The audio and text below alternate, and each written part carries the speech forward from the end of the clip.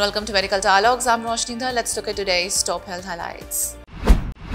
Indian Pharmacopoeia Commission flags ADR linked to Ziprasidone. The IPC, through its recently issued drug safety alert for the month of April, has revealed that an atypical antipsychotic Ziprasidone may lead to adverse drug reaction known as drug reaction with Eosinophilia and Systemic Symptoms. This came after a preliminary analysis of adverse drug reactions from the Pharmacovigilance Program of India database. Ziprasidone is an atypical antipsychotic used to manage schizophrenia, bipolar mania, and agitation in patients with schizophrenia. In accordance with the drug safety alert, Ziprasidone is indicated for the treatment of schizophrenia and is used for rapid control of agitation in psychotic patients. In light of the above, the Indian Pharmacopoeia Commission and Ministry of Health and Family Welfare has advised healthcare professionals and patients to closely monitor the possibility of the above ADRs associated with the use of the above suspected drugs.